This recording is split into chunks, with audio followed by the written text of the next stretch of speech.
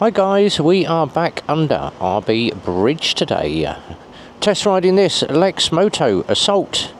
So, difference between this and the Iska, both exactly the same bike, same engine apart from the front end.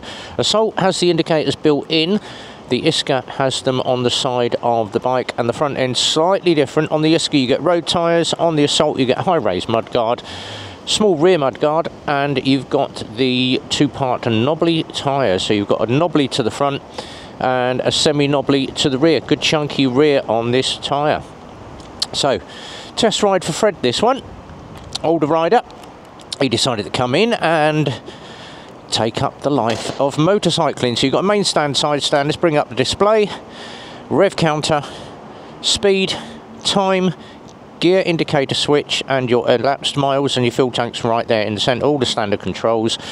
Kill switch, start button, main beam, dip beam, indicators, and the horn. And to the back, not a pass light, it actually activates the hazard light. So don't go for your pass light because you're going to end up putting your hazard lights on. So hazard lights are to the rear. Nice wide set mirrors, good view behind me. Exceptionally good view to the traffic behind, about quarter of my shoulder in the mirror. So pretty darn good. Firing it up, it's got a nice little purr to it. Now the gearbox on these is lovely and smooth as well, and having a semi-knobbly on means we can get out and do some country lanes. Well, not so much country lanes, but the old village lanes. And for everybody that asks me, oh, your video quality and your audio has improved. Yes, I took some advice from a guy called the Peaky Biker. He has a show on a Wednesday night called the Midweek Mumble. So if you go in and check that out, Wednesday nights, Midweek Mumble, 8 o'clock on YouTube. You can see his channel. Now he's got some really good people on his channel every week, so you can always go and check that out. Mine is on a Friday, and if you want to come along, you can come and join in on the chat on that. So, I did have a GoPro 10 using Rode wireless mics, and it picked up a hell of a lot of wind noise. And obviously the Rode mics had a little purple panda mic, is what they call it, built into my left cheek pad with what was called a dead cat, so it's a little furry screen that goes over your mic, and it still picked up a lot of wind noise. The LS2 helmets aren't particularly noisy, but they are very comfortable. Now this is what is called a hybrid helmet, which means that the chin bit fits up and goes straight over the top of my head, so I can ride open face. And after all the issues that we had with GoPro, a lot of people said to me, you want to go and use the Osmo Action 4 that is made by DJI. So we bit the bullet, we went and spent nearly £600. I got a bit of a discount from DJI, thank you very much guys. And on the front of the helmet now, still on my original chin mount, I have an Osmo 4. And that comes with a Bluetooth wireless mic. Now my Bluetooth wireless mic, I did have it on the side of the crash helmet in the road mount, and still using the Lavalier mic. And a lot of advice, people said to me, no, get shot of that mic. So we got shot, and the DJI is now inside the crash helmet, just in front of my face. And a lot of people take the clip off and put them on magnetic mounts. Mine actually clips into my vent rubbers. So literally just drop the clip in the back of the vent rubber where my front vent is, and it does the job. Still picks up a little bit of wind noise, but it means I can talk a lot quieter, so I'm not shouting like I normally do to get over all the wind noise that is there. So 40 mile an hour test ride, we are 2 miles in, and we've got another 8 to do, so over 2 test rides. But this bike is absolutely gorgeous, very easy to use, very easy to control, and with those semi-knobblies you know it's going to grip the roads in wet conditions. So it's a great all-round bike, especially if you're doing country lanes. Personally I prefer the Iska. I just like the feel of the Iska. Now the seat on this does tuck you forward into the tank. It has got a sloping seat that brings you up into the front of the tank, so it is comfortable, but it does tend to, obviously when you're riding and you get a few bumps, you start rocking forward into the petrol tank, so it does tuck you into the back of the petrol tank, which is a good thing. for pottering around town, doing your bits and pieces. It's a good little all-round bike. Now these have a 5-speed box on them, as most of the Lexmotos do, apart from the LXR and the LXS, which have a 6. But a 5-speed box. The spacing on the gearbox is very good, so you can roll most roundabouts in 2nd or 3rd gear, fight your way around all the potholes. Jesus. Milton Keynes, the city of roundabouts and now potholes. But it's a good all-round bike just for running around. Very easy to see the display, very easy to see, miles an hour, even in bright sunlight or in the dismal conditions that we're in today. It's literally just stopped raining about an hour ago, so we're out on a test ride, and I am back to do a chain and sprocket on an LXS, and we'll do a little video on that one when we get onto the ramp. I'm going to start doing a few more of these maintenance videos now, and showing people exactly what to do. But the main thing you should be doing is your chain tension. You should be checking your chain once a week. And the one that we had in, it was absolutely slack as hell. How it didn't jump off the sprocket, I do not know, because when we actually pulled the chain, I could lift it clear of the sprocket and move the chain to the side. So God knows how it managed to stay on the bike. But he brought it in complaining that it was making horrible crunching noises on 1st and 2nd gear when he was pulling away. Well, it will do, because your chain is flapping around like a proverbial lunatic. So we're going to go into town. We're going to do a bit of round town riding and take in the wonderful sights of Bletchley. Oh, happy days.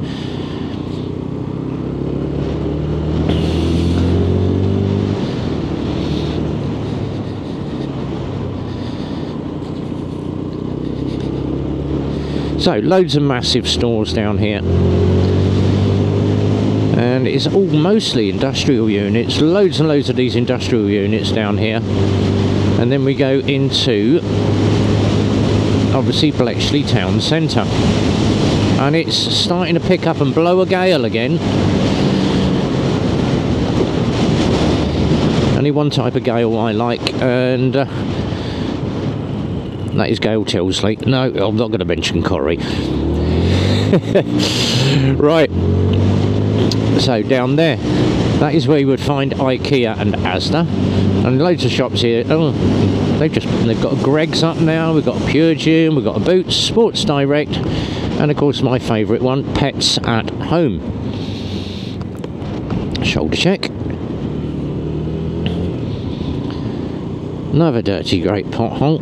Stick off to the left, RB, and avoid them ones. I know where they are now. And of course Tesco in Bletchley. Just at the back of there is the garage. Oh, hark at that wind. It is blowing a good one.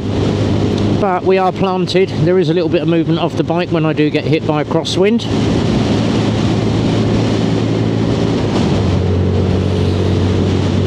But it is quite a good weight of a bike. It's around about, I think, about 126 or 128 kilos, this one, and obviously with the weight of a rider on.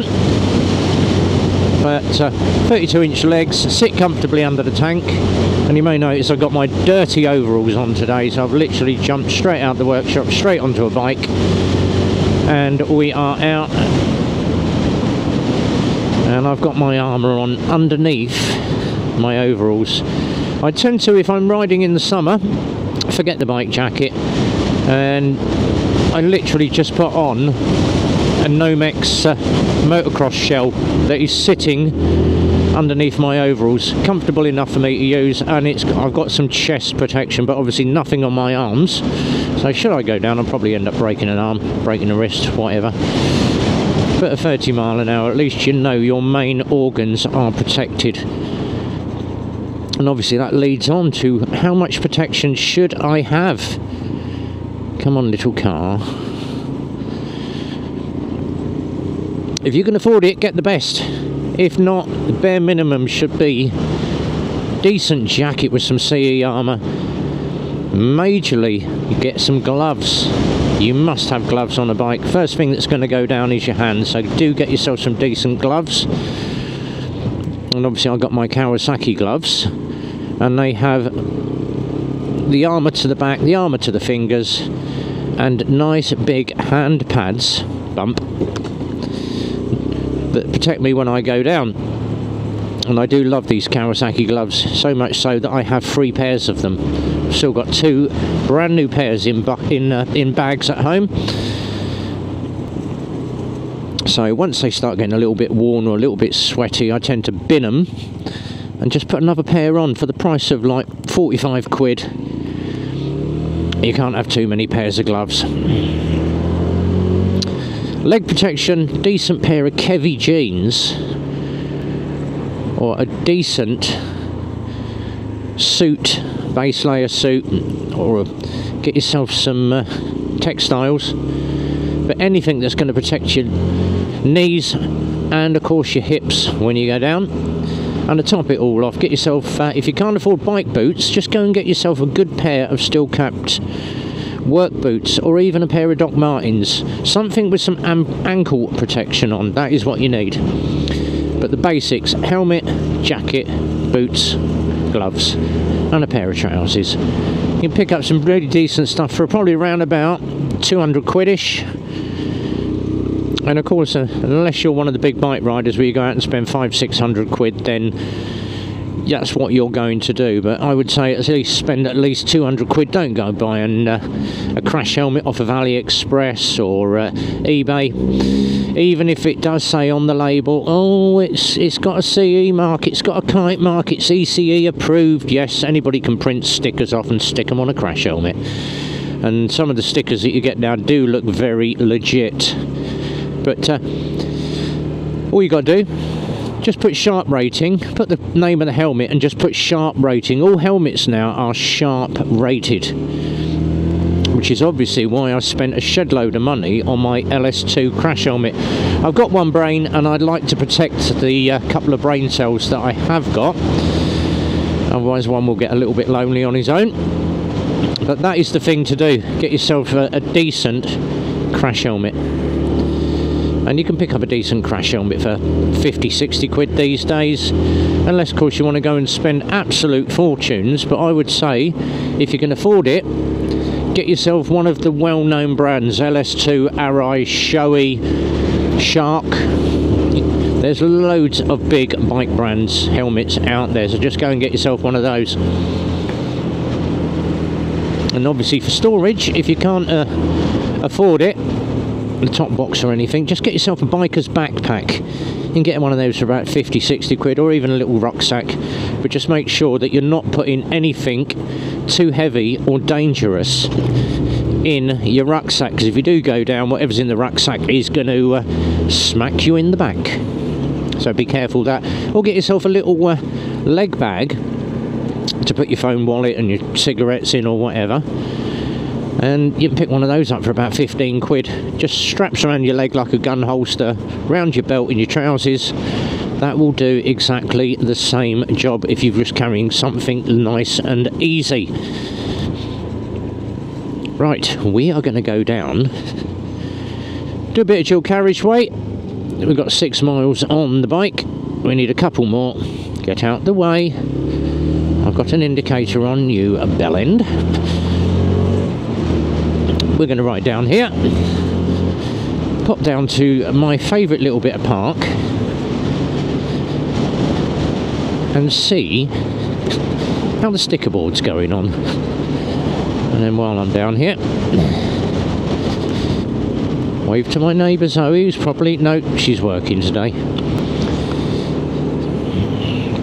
My favourite venue, the Rainbow Bus. Pink Punters, what a great night you're going to have in there.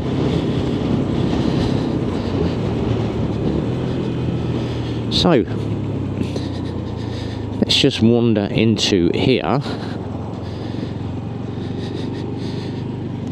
EV charging station, they spent, I think, around about £80,000 putting this in. It's not being used, is it?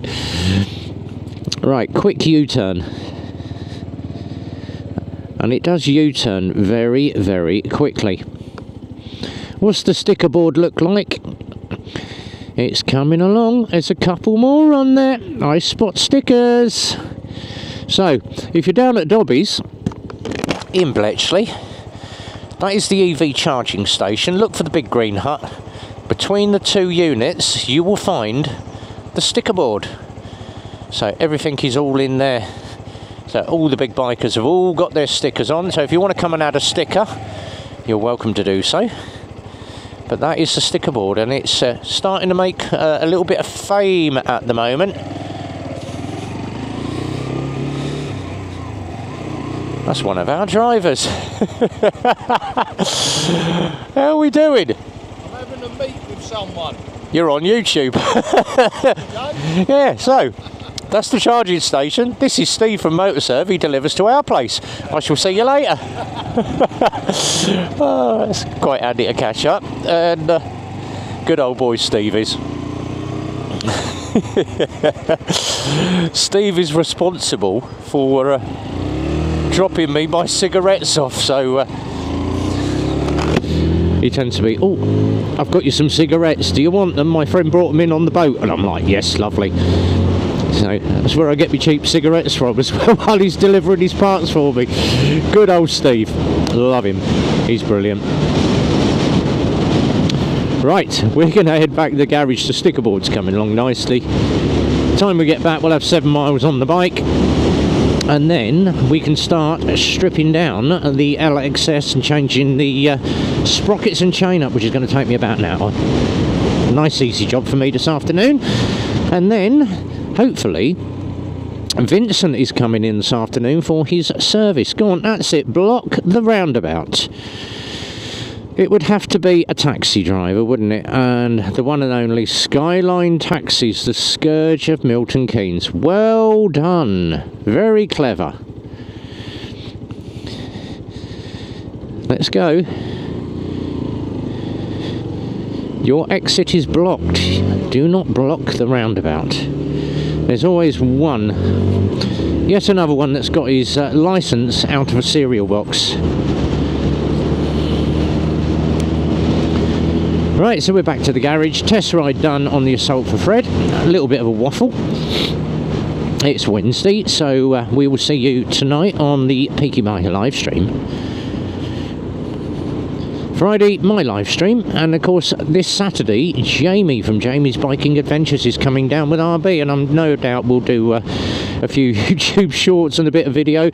Bike show this Sunday at Eclipse, so if you are coming down top end of Tavistock Street, this is where we are. Look for the big yellow sign. We have got the Henry Allen Trust coming, Mental Health Motorcycle, plus all the TikTokers and the YouTubers. And the yard is going to be cleared of cars because we're going to have all the bikes out, including my Harley and that VMAX as well. So, we're back in. I've got lots to do. Whatever you're doing, have yourself a good one. And until the next time when we're out riding with RB, be well, ride safe, and as always, it's a big goodbye from me.